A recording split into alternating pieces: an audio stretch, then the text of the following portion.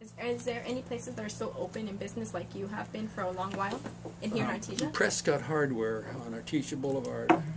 He is, I think he is the longest person that is, still in business. Now, Mr. Prescott himself has passed away, but his children, I think, are still in Prescott Hardware. They've been here longer than I was, I imagine. Because I'm on my 50th year here. So. This is your 50th anniversary? No, oh, that's right, 1962. So next year.